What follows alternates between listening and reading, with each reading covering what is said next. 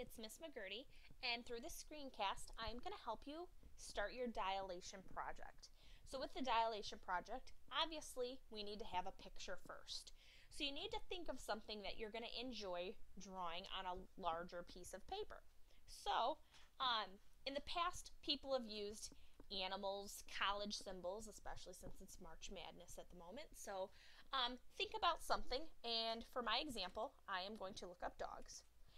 But I'm not just going to type in dog because I don't want a photograph.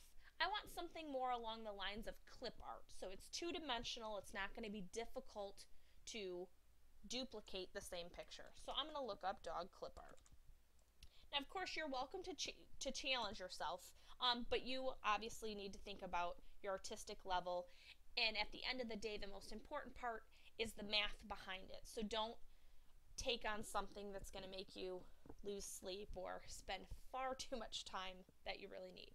So I think these dogs are all cute, of course, but I really like this one on the end.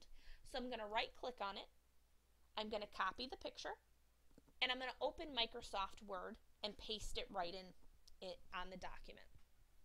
From here, I'm going to resize my picture just a little bit. So I'm going to just make him just a little bit larger so he's clearer to see for me. And now what I want to do is go up to the top and click Insert. And what I want to do is insert a table. When I do this, it really doesn't matter how many cells we choose at the beginning because we'll adjust it later with the picture. So I'm just going to go ahead and choose something random. Okay, from here I want to right click on my picture and I want to go to the bottom to text wrapping.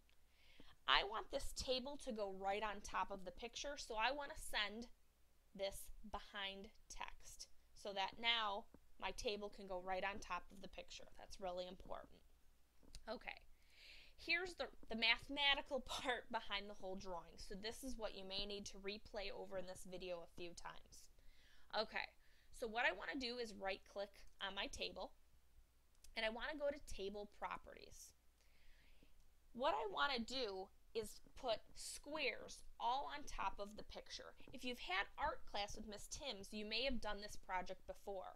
In order to recreate our project larger, it's a lot easier to focus in on small squares of the picture, and that makes us all great artists if we can just focus in on a little part of the drawing at the exact same time.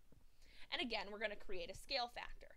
The first thing I need to do is make sure that my table comes out perfect squares. So I want to go under rows first, and I'm going to specify height.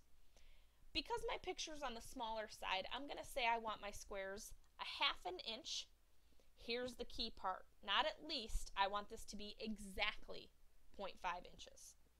Then I'm going to go over to column and do the same thing. I want to change this to 0.5. Oops. And click OK. Now I have squares on my table. Now the only thing I need to edit is make sure that this table covers my picture in a really nice way. So I can right click on my table and I can say I need to insert a little bit more. So I'm going to insert some columns to the right and I'm going to do it again until my picture is totally covered. And now my dog's not quite in these boxes yet, so I'm going to slide them down just a little bit, and we still need some more room on the bottom, so I'm going to right click.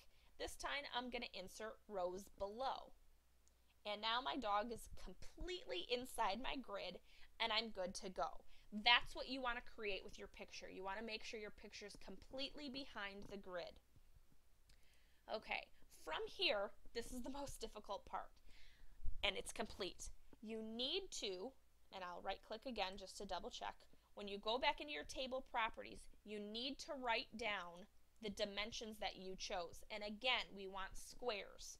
So we know that the row and column height and width need to be exactly the same. Write this down on your project rubric. That's really, really important because these are the numbers you're going to need to calculate your scale factor later. Now, if you choose something that's different from mine, that's okay. Everybody's going to calculate their own scale factor, and I'll be more than happy to calculate everybody's individually. Do whatever you think fits your picture the best. You do want smaller squares so that you're not drawing a big part of the picture at once. So as I look at my picture, this square, obviously these two would be blank, but in this square, I'm only going to have to focus in on just that tip of the tail. And that's what helps us scale this drawing larger. At this point, what I want you to do is type your name below your picture so I know whose picture it is. There's lots of geometry classes. So then I want you to write geometry and your class hour, whatever that might be, just so we can put these in the nice piles. Do not print until you raise your hand and I come over and check your drawing so we can talk and make sure it's at an appropriate level for your drawing and that everything looks fine and dandy. So as you're playing around, feel free to replay the video so that you have the steps in line, or raise your hand and myself or Mr. H will come around to help you. Have fun, choose something that you'll really enjoy, and good luck.